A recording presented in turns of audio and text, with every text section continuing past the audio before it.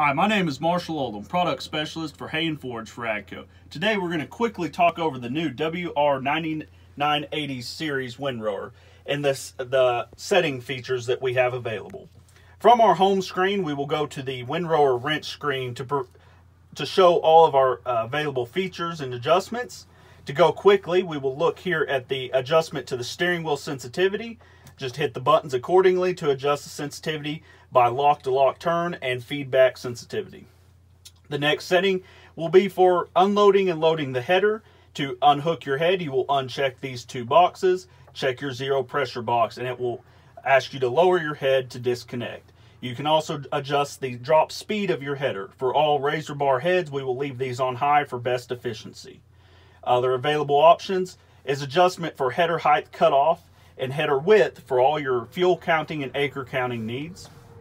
And you also have the ability now to adjust your hydraulic roll pressure from the cab. It's as simple as selecting and adjusting the pressure from the screen and green check mark. If you need to dump pressure to do any maintenance, all you have to do is check mark the zero pressure and it will dump all pressure. If you reverse the head, it will also dump pressure to zero during reverse and revert it back to desired pressure upon forward motion of the head.